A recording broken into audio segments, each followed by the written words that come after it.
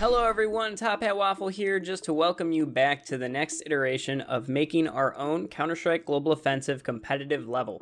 Today we're going to be taking a detailed look at drafting our first Counter-Strike Global Offensive level and some level design tactics that most people will use when drafting out their level.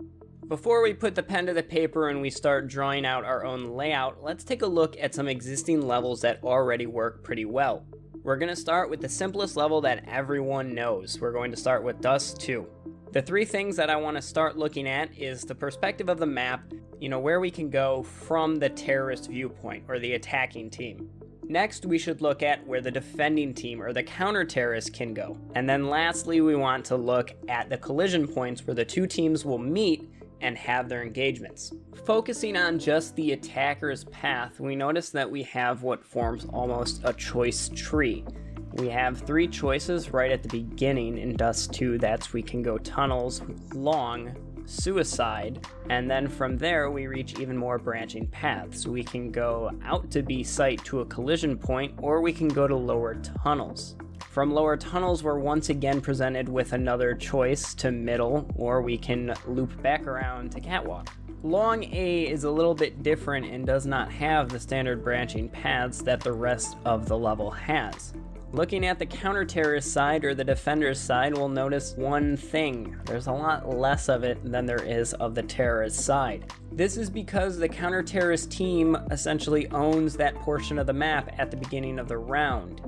They are given a defender's advantage because in most situations, especially in Dust 2, it will be a 2 versus 4 or 5 at the collision point. Giving the defender's advantage allows for the players to take cover and call out for help if they need to. Lastly, there are the collision points. There are 4 prominent collision points that most encounters happen at the beginning of the game. There's upper tuns, middle, short and catwalk, and then long. As a round typically progresses, we've pushed past the initial collision point. This means that either the defending team has held that point and now has the opportunity to either move forward, or the attackers have broken the defenses at that collision point and have earned a push towards the objective. This is just one of the most basic ways that we can take a look at Dust 2's pathing. If we take a look at Mirage, we'll see a very similar story. We have a branching choice of paths for the attacking team, along with a smaller, shorter amount of paths for the defending team. There are also 3 collision points that are typically encountered in Mirage. And finally, we can take a look at Cache. Cache, just like the other 2 levels, has a choice path for the terrorist team. The counter-terrorist area is very much just like the other 2 levels as well. Cache has 3 main collision points where most encounters will happen. There's one more common way to dissect a CSGO level. This is either referred to as the 4 square clover or just the 4 box method. Take for instance the 3 levels that we just looked at, Dust 2, Mirage, and Cache. Each one of these levels follows this 4 box setup. We typically have 2 boxes for the CT side and 2 boxes for the terrorist side. You'll notice that the lines of where the boxes meet are approximately where the connectors in the level are. Essentially, all CSGO levels are laid out like this, except at the points where the overlap is and the height levels that they meet at. If we look at the pathing choices that we saw earlier underneath these boxes, we'll notice a correlation. Each team has 2 boxes that they stay inside until they meet the edge of a box, which is roughly also at a collision point. Setting up your layout like this is a pretty good indication that the level will work for Counter-Strike Go. Now the last thing that we should go over is timings. Let's pull back and look at the timings for just Dust 2. The main timings that we're going to take a look at are the main path options from both spawns for both teams. The easiest way to find the timings for any level is to just hop into a single player game without any bots, spawn in a fairly neutral spawn point, pull out your knife, and then run to the destination that you want to find the timings for. For right now, let's just look at a few timings that I've previously collected so we can compare the attacking and defending teams' timings. Starting with B site, we can see that the counter-terrorist will reach a typical playable position in about 8 seconds. The terrorists reach the collision point, which is located through the tunnels, in about 13 seconds. This means that the counter-terrorist players have about 2 seconds before they may hear or see a terrorist. Of course, there's the variable of terrorist spawn points that may come into play, such as a B spawn. Not all levels utilize fully random spawns, so that's a good way to mix things up. In Dust 2, there isn't as much random variance towards A long for the spawns as there is towards B site. This leads to a more cut and dry experience most of the time, with terrorists arriving at the door in about 10 seconds, and counter-terrorists get to the corner where they will usually snipe and hold from in about 8 seconds. The middle of Dust 2 is one of the most distinct, well-known, and iconic features of the map. With terrorists being able to see middle and counter-terrorists cross pretty much instantly, counter-terrorists take about 4 seconds to be able to get to mid to see the other team. If the attacking team full-on rushes catwalk, they arrive at the stair choke point first. This is because of the player holding mid is typically supposed to watch this, and this provides another layer of strategy into the design of the level. This brings us to the second layer of timings. This is the rotations from site to site. After the bomb has been planted, players will need to rotate to attempt to retake the site. This is where rotate timings are very important. We'll notice that most timings in levels are somewhere between 10 and about 22 seconds. These are fairly standard rotate times, but it does not mean that you're locked into these times. Looking specifically at 2 A site to B site rotates, we can get from A to B using CT spawn in about 12 seconds. This is in contrast to using tunnels through catwalk in about 20 seconds. B site to A site rotations are fairly similar, where if we go through CT spawn, it takes us about 15 seconds. Going through mid to Xbox and then up cat will take us about 20 seconds. There is about a 3-second difference here compared from going A to B, because when we go B to A, we usually have to wrap around up ramp and into site. This is where the height of a level can add an interesting dynamic, allowing a team to rotate quicker to one site but not to the other.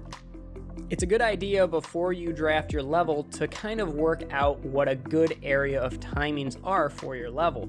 Sample some current levels that are already out in operations and in the competitive pool to get an idea of what currently works.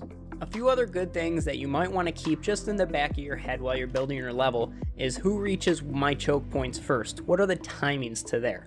How many choke points do I have and where are they going to be?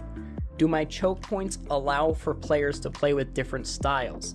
Is there close range? Is there long range? Is there enough to make the level fun for everyone? Do my choke points reward strategy, such as the use of utility grenades and the like? Are my choke points balanced? Does one team objectively have too many cover spots? Does one team not have enough?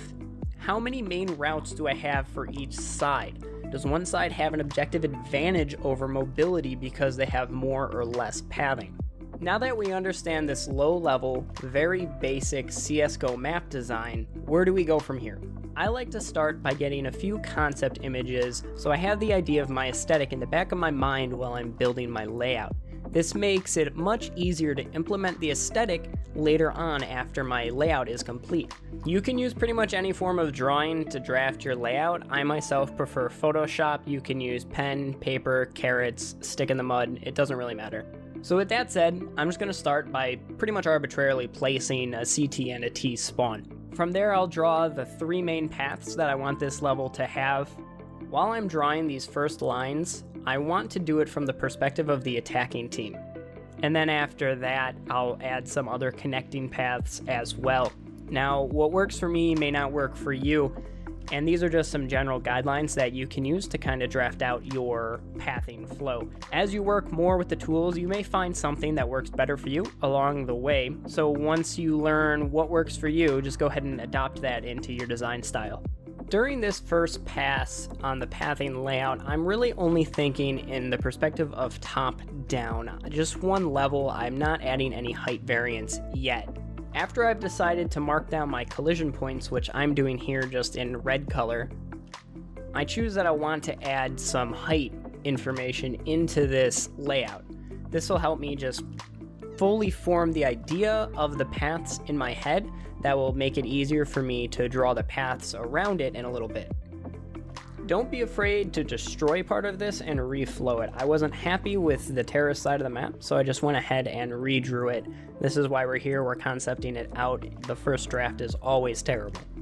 One of the advantages of drawing your layout for the first time in digital software is that you can use layers, if your software supports it, to help preserve the information as you build. We want to try to destroy as little as possible in case we want to revert back some of our changes. So I'm going to start by copying my path layout to a new layer. I'll end up renaming a few layers just for organizational purposes. Then with a copy created and stored to the side, I'm going to lower the opacity of my pathing layout so I can draw an outline on top of it. Now all we have to work off of right now are the paths that we drew. What I want to build now, I want to build out the actual halls and rooms around these paths. So I'll use a low size brush and just kind of start imagining what I want these to look like. This is where the concept art can really help make the level take its shape. So I know that the path at the top is going to be a rail track in an underground metro, so I'm kind of building that out while I'm drawing. This is one of the advantages of having concept images before you even start. It allows you to truly build out the area in your mind and then put it onto paper. Throughout this process, you're going to see that my hands aren't steady, my handwriting isn't neat. It doesn't really need to make sense to everyone. You truly just need to understand it yourself and be able to translate it into the software later for playtesting. While I'm doing this, I'm not 100% concerned with following my path layout. It's important that we have that so we understand the base layout, but while you're drawing the rooms and halls, you'll get ideas as you go, and this will make you want to change paths or add connectors while you're building. You don't want to be too concerned with scale at this point. Once we get it into game, we'll notice that some things are too big or too small, and we'll compensate for that later. This entire process shouldn't take you too long. This took me about 45 minutes to get through the base layout and then the draw-in on top. Remember, what we're doing here is 100% concept. It's not final, it's going to change. The first time you actually test this, it will be bad.